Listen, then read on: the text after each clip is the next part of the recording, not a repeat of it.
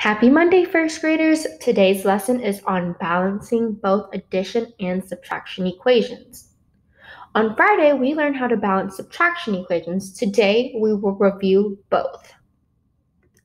All right, here is our equation.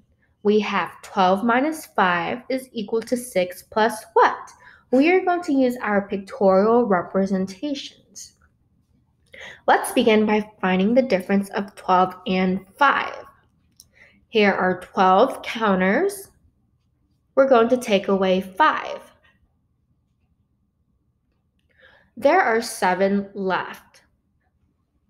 Now, let's see how many more we need to add to 6 to equal 7. So here's 6. How many more should we add to equal 7? Right, we need to add 1 more. So 12 minus 5 is equal to 6 plus 1.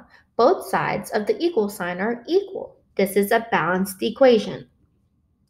Okay, here we have 8 minus what is equal to 4 plus 2.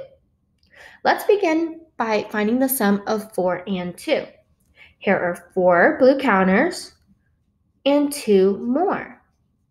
That makes a total of 6. So 4 plus 2 is equal to 6. Now, let's find a way to make this side equal to 6. Here are 8 gray counters.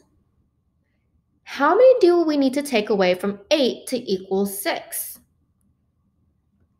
Right, we need to take 2 away. So 8 minus 2 is equal to 6. Now both sides of the equal sign are equal. This is another balanced equation. Okay, now it's your turn to try it. So play it and say it. We have 4 plus 4 is equal to 4 minus 2. Do you think this is equal or unequal? Okay, well, let's see if you're right. Here are 4 red counters plus 4 more. That is 8 in total. And then we have 4 counters.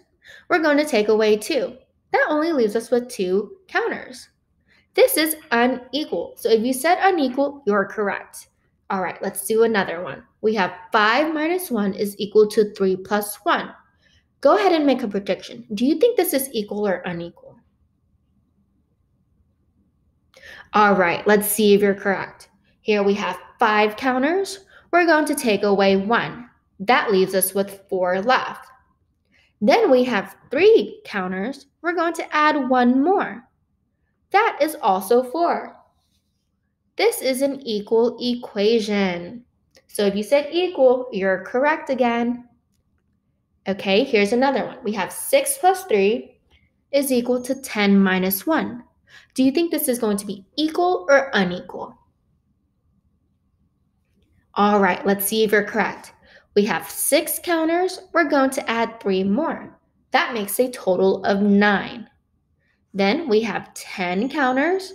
We're going to take away 1. That leaves us with 9 as well. This is an equal equation. Okay, last one. We have 9 minus 2 is equal to 7 plus 3. Do you think this is equal or unequal? Okay, let's see if you're correct. We have 9 counters. We're going to take away 2. That leaves us with 7. Here we have 7 counters, and we're going to add 3 more. That's a total of 10.